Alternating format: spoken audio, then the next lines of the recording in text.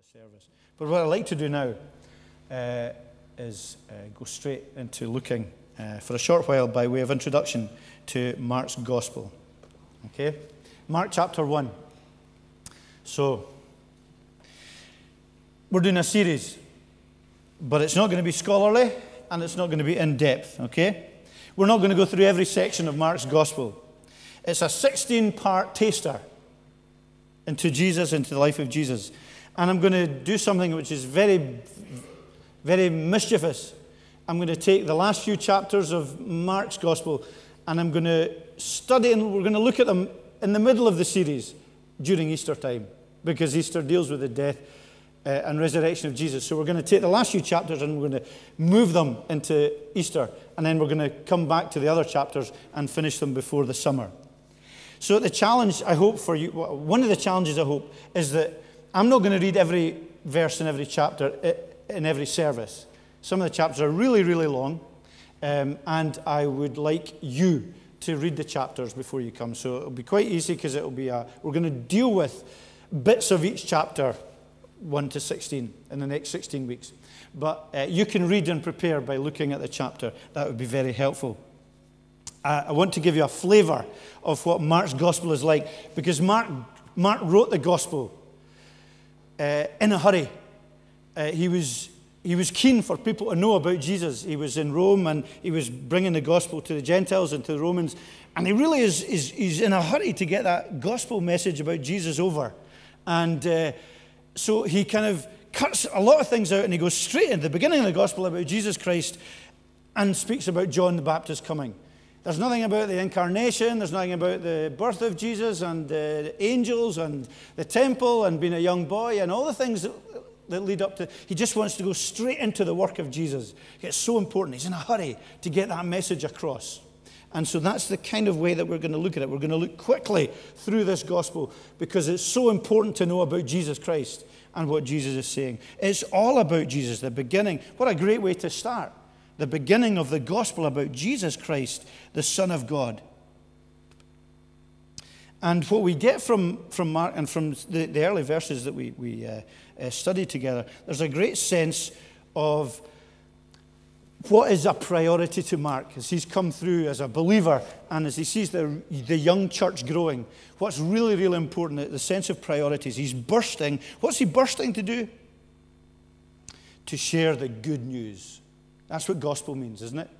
To share the good news. That's what he wants to do. I want, he says, to share the good news about Jesus. That's what's really important to him. And he goes on to explain who Jesus is. And I wonder today if we've lost sight of that. Come to church today, dragging our feet, and our Christianity is such a dragging about, and I'm scared to share it with anyone because it's no longer any good news to us.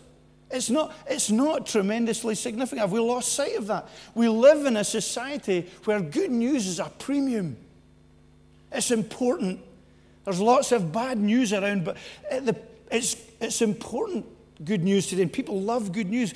And I wonder if Christians today, as we sit up under the Word of God, as we sit under the gospel, are we living our life? Not here, but are we living our lives as Christians who have accepted the gospel, the good news about Jesus Christ? Is that where do we live as those who believe that the gospel is good news? Or is it really bad medicine that must be good for us because it tastes so horrible? Is it good news? Is it good news in our lives? And do we live as if it's good news? Do we get up in the morning as if we have the good news of Jesus Christ that has transformed us and made such a difference? The good news that there is a God. There's a good news that this God can be known. There's good news that this is a loving and just and fair God. The good news that this God became a human being in order to bring us back to him because we rebelled against him. Good news that he has come to heal us and to redeem us and to build that relationship with us again. That's what Mark is all about. Is it good news? Is your relationship with Jesus Christ good news? Or if you're not a Christian, is it good news at all? Or do you see the gospel and the message as kind of, I don't know, legalistic or prescriptive or keeping us back or something that's just a drain on the freedoms that we want to have. But it's certainly, you've never considered it as good news. Well, that is what Mark wants to get across here. This is the beginning. We want to tell about the good news, the gospel of Jesus Christ. There's a sense of priority. But there's also in these early verses a sense of expectation.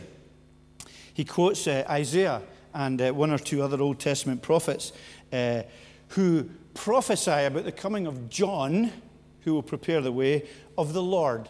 So he prophesies about John and the coming of the Lord, the coming of the Messiah. So he's building a sense of expectation in the readers and those who hear about it, that Jesus' coming is not random.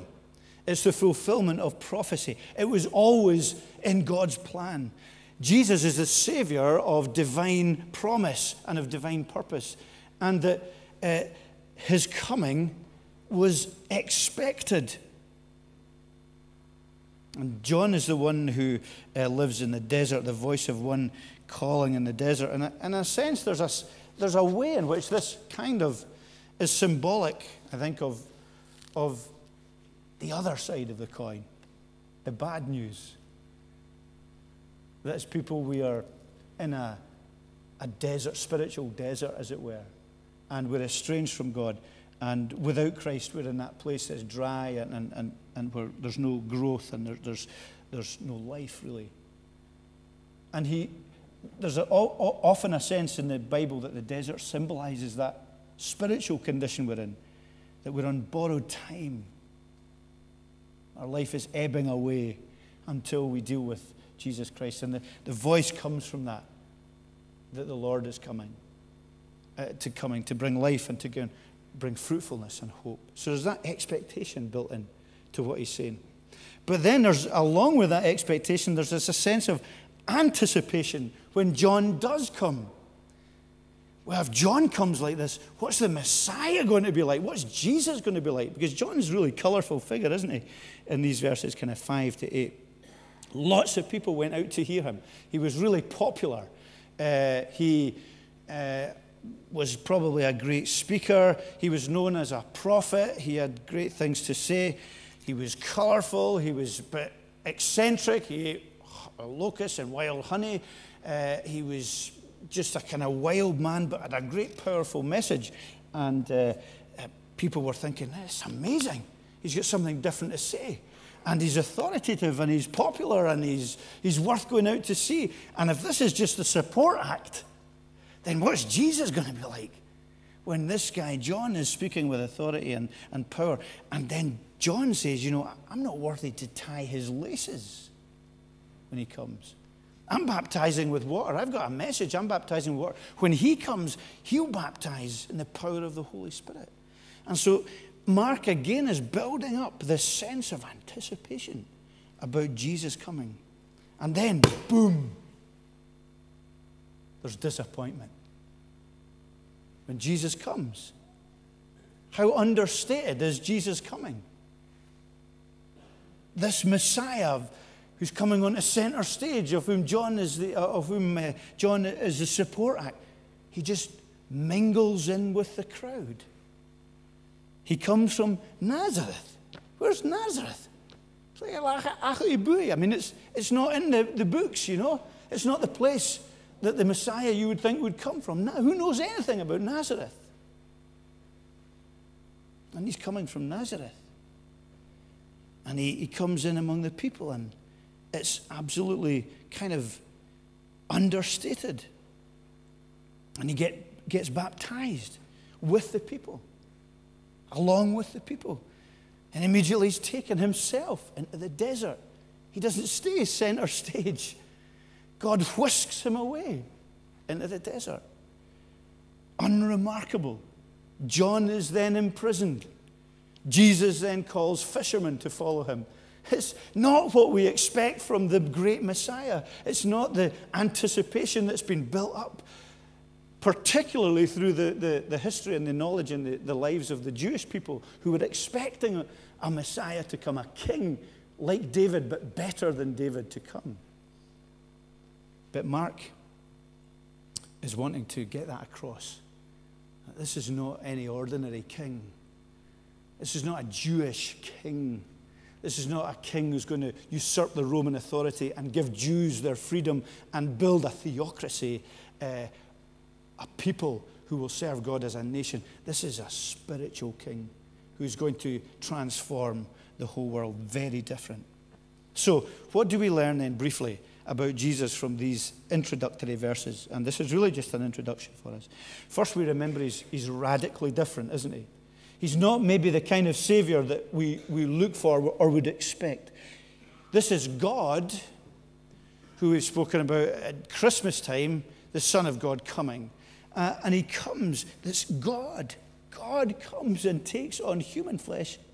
But it's different from what we expect. He spends 30 years in complete, almost anonymity, himself preparing for this 3 years of public ministry, preparing to understand what he's come to do, developing his relationship with the Father, recognizing that he must be ready for this great work, and getting ready to do what? What's he getting ready to do? The author of life, what's he getting ready to do? To die. That's the king. He's coming to die. That's his message. That's his training. That's his calling. That's his direction. Jesus Christ, the only one who came specifically with this work, would he be coming to die in the place of his people, is radically different. And he sets his own marker down, even at this early stage. Mark does it for us as well. And I mentioned it briefly, by him being baptized. Have you thought about that? Why did Jesus get baptized? Because John says, repent and be baptized. Be washed away from your sins. Have this symbolic washing which reminds you and reminds us all of our need for cleansing. Well, why did Jesus get baptized? He wasn't a sinner. He hadn't done anything wrong. But we'll go on briefly to note that God said he was well pleased with him. So God was pleased with him. Why? Did he need to repent and be baptized? No, he didn't. He didn't repent, but he was baptized because he says, why? He says, I'm with you here. I'm part of the crowd. I'm here for a specific reason. I'm associating with you. I'm coming to be the Savior who will die in your place. And I'll be baptized along with you because there's going to be a day when I will bear your sin. I will be a sin bearer. And so I'm coming alongside you by being baptized and by associating with you. And he's still saying that today. What advocate do you need in your life? Maybe you're not in trouble with the law. But we're in trouble with God because we've broken all his laws. Who's our advocate? Who's the one who comes and dies in our place? Jesus. Jesus is our Savior. Who do you need in your life? You can't need anyone more important than Jesus. Whoever you are. Jesus sets down this marker and says, look, I associate with you. I know that you need to be forgiven. I know that you need repentance. And I'm the one who makes it valid and who can make it worthwhile and who can forgive you. So he sets down this marker. And then we have this interesting little verse in verse 9 and 10 where he is baptized by John in the Jordan. As he's coming out of the water, he saw heaven being torn open and the Spirit of descending on him like a dove. And a voice from heaven said, you're my son, my love, with you I'm well pleased. So what do we notice about Jesus here? Through Jesus, all heaven breaks loose. Oh, we're all used to all hell breaking loose, but this is all heaven breaking loose. When Jesus comes, we have this amazing reality that he sees and that we see. It seems from the passage that nobody else saw it. There's an occasion later on where people do hear God speaking about Jesus, but not here. Jesus, Spirit descending, he saw heaven being torn open. And a voice came to him saying, you are my son, whom I love. With you I'm well pleased. So we have this ripping open of heaven that Jesus sees and that we see when we have the Bible. That's for his encouragement. and for our understanding.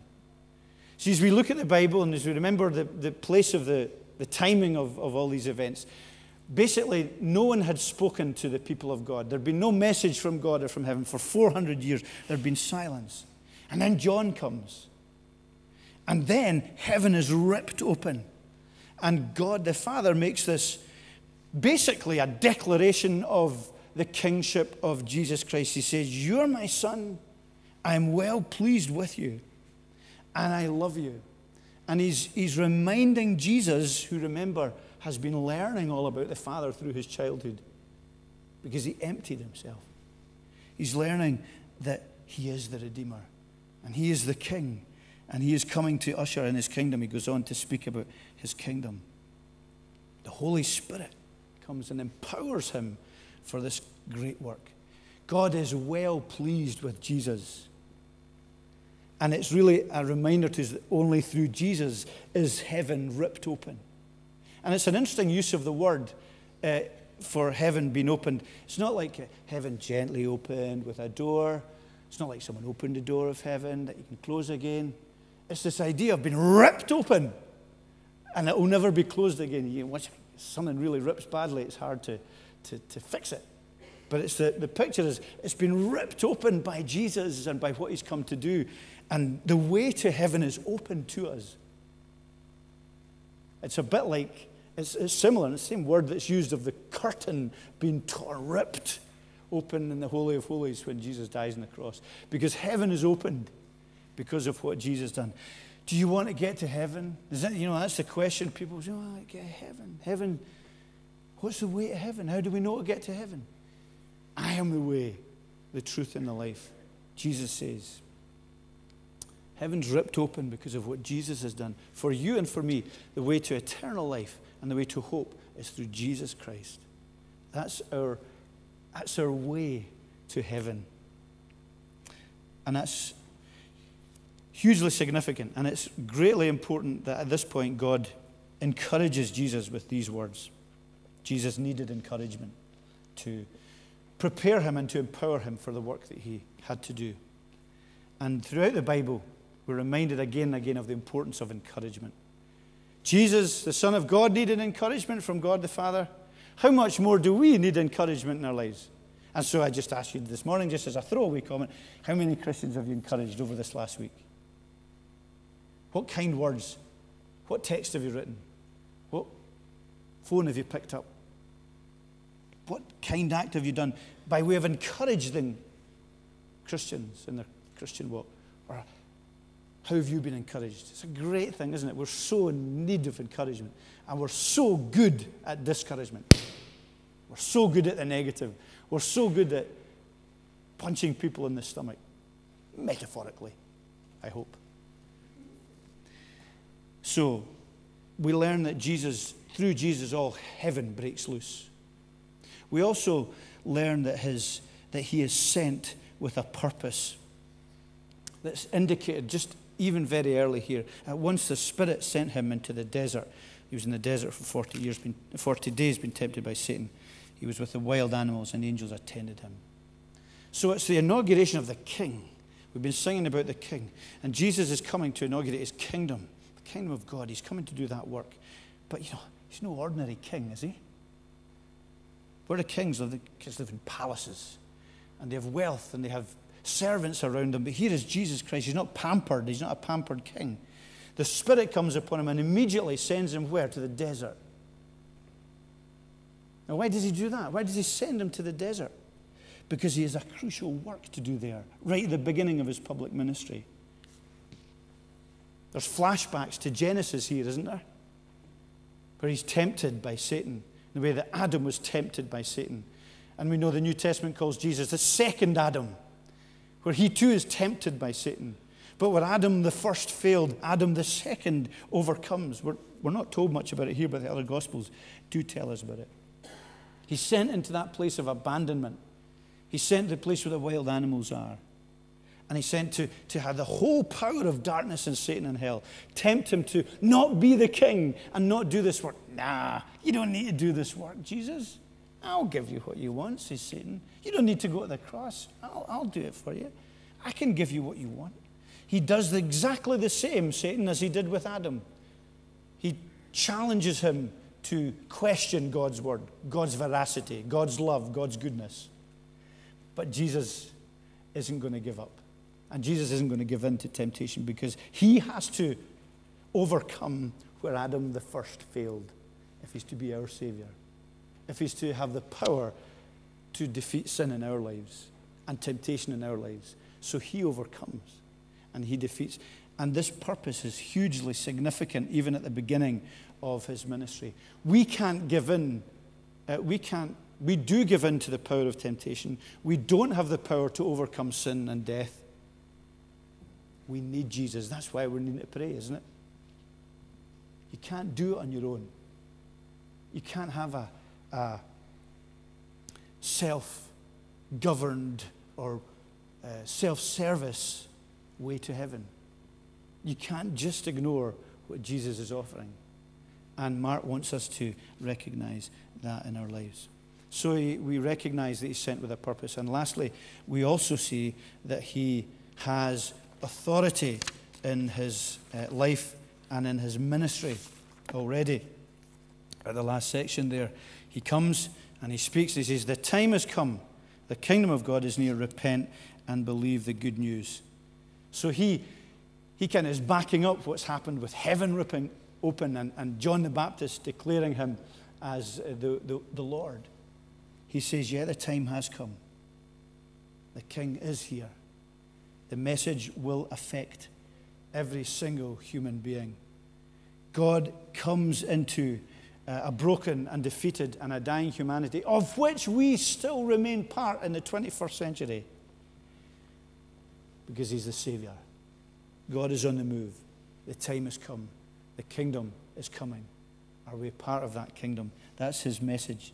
And it's a message where he says we also need to repent and believe. This is the king. The king, when he speaks, demands a response. He's saying sin matters. We need to turn away from our lifestyle, but more importantly, from our very, very being, which is turned against God. And we need to turn towards God, because we are under his wrath and under his judgment. And he says we can only do that through Jesus Christ. Sin is serious, he says. He says, see it in your own heart. You see it around you in the world. But most of all, see it in him having to go to the cross. If we shake off sin, it's not really important. We're saying that the cross wasn't important. It wasn't a significant thing. We can't say that. It's an interesting rewriting of the prayer of general confession from the old Book of Common Prayer, which kind of highlights sometimes, has been satirized for our lack of understanding of the seriousness of sin. Benevolent and easygoing Father, we have occasionally been guilty of errors of judgment. We have lived under the deprivations of heredity and the disadvantages of environment. We have sometimes failed to act in accordance with common sense. We've done the best we could in the circumstances and have been careful not to ignore the common standards of decency. And we are glad to think that we are fairly normal. Do thou, O Lord, deal lightly with our infrequent lapses. Be thy own sweet self with those who admit they are not perfect, according to the unlimited tolerances which we have a right to expect from thee. And grant us, as indulgent parent, that we may hereafter continue to live a harmless and happy life and keep our self-respect. Sin doesn't really matter. It's insignificant and it's unimportant. And God's just the big sugar daddy that will take us home on that last great day. But he says, repent and turn from that and believe in the Lord Jesus Christ. That is, that repent, that turning round is